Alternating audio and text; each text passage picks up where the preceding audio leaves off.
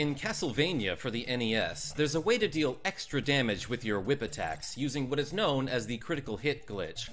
Essentially, all you have to do is hit an enemy at the very same frame that Simon takes damage from an attack, which I'm about to mess up because I'm no speedrunner, but let me show you what I mean. Now in this instance, I've paused the game about 1 or 2 frames before I'm supposed to input the B button in order to successfully land the critical hit.